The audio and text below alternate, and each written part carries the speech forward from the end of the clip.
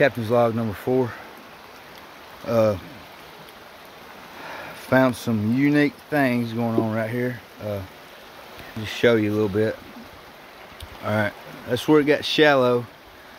Come up, got my boat right here. Look at these things all over these rocks. I probably know what they are, but I don't right now. It's really crazy. They look like they're clear, crystal looking little things all over the rocks right here. And check this out. Check out this big stone wall right here. This big rock shooting off. Got water dripping off that algae.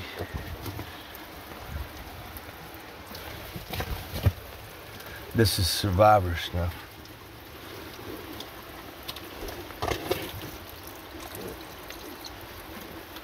That's good. That's as fresh of water that you possibly get. Filtration. Look at all this filtration you got. Look at this stone wall. It's dripping through the dirt, the grass, the sand, hitting this wall, hitting this out. I mean, this is perfectly good water right here. I mean, you can just drink it and live. Anyways, I've been called crazy before. Anyways, these things right here, these are, I don't know what they are really. This is Buzzard Juice Reservoir. Buzzard Juice Outfitters, 8 Mile Original. I'm gonna keep documentation. My phone's about to die here pretty soon, so I don't know what's gonna happen. My wife, my dad, my kids, everybody gonna be thinking something. It's beautiful. This is, look at what God, when He said on that day,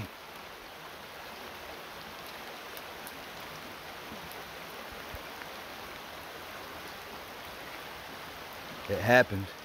And this is not a product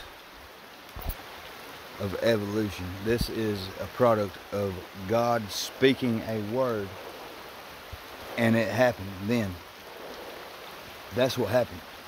This did not happen by billions of years. This happened in a day, a single day. This is what happened. I mean, and over time, the landscape has changed a little bit, but He created all this moss, these rocks, this sand, this water. I mean, His mind is magnificent, and He knows exactly what He wants things to be and what things need to do. I'm not going to get into preaching. Man, when I get out in nature, I just love thinking about God, because when you see creation, if you can't think about God, then you need to check yourself, man. You need to check yourself. But anyways, Captain's log number 4. Moving on. I'll hit y'all back in the next level. Love y'all.